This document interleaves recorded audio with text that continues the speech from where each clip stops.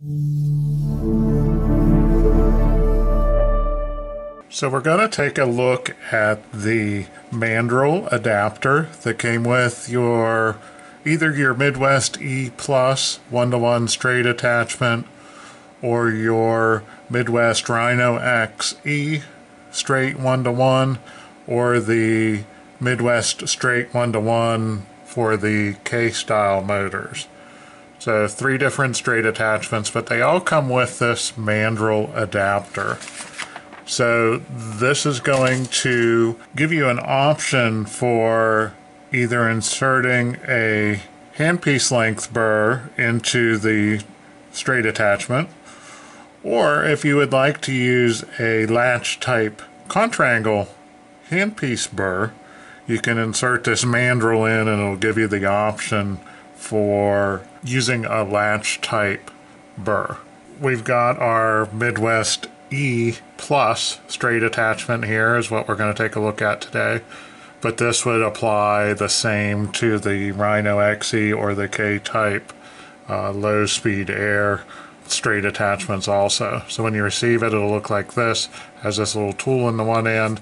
This black piece in the back end is for the manual maintenance of the attachment. If you don't have an automated machine, we give you a nozzle for your spray can. So we can set this nozzle aside, and now this tool that's in the end is going to be your Mandrel adapter. So we can turn these so the 2 dots are not aligned.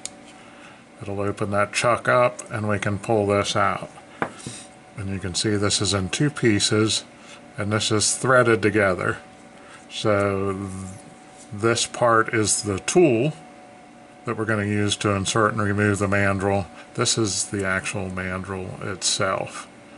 So we want to go ahead and thread that back on there, just like that. So we have the Mandrel out right now. So if you had your standard handpiece length burr, you would go ahead and insert that into the straight attachment, lock it in, ready to go. Say we have a certain burr, but we have it in a latch type burr here. It could be latch or latch OS, oral surgical, that would be a little bit longer. And we want to insert that into our straight attachment to use that burr tip. So let's go ahead and turn the dots away from each other and we can pull this out.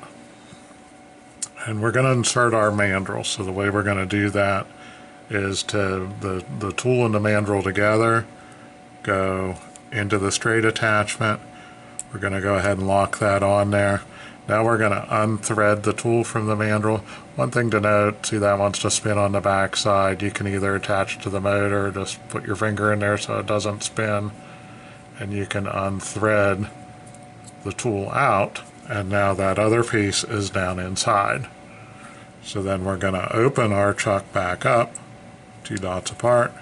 We can take our latch type contrangle burr, insert it into the straight attachment, fully seated. It'll hit that Mandrel inside the stop. That's acts as a spacer so it doesn't drop way down inside and we wouldn't be able to get that burr out.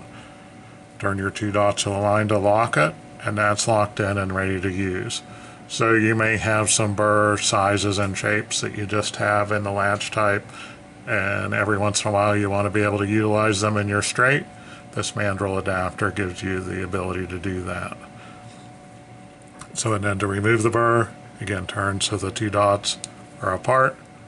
We can remove the latch type burr, and then if we wanted to go to back to the straight, we can go ahead and close that chuck, hold the back end a little bit so we can thread this tool back in, open it up, and remove the tool.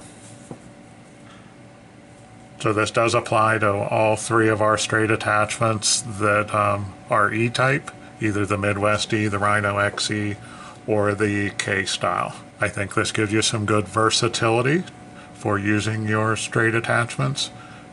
Thank you.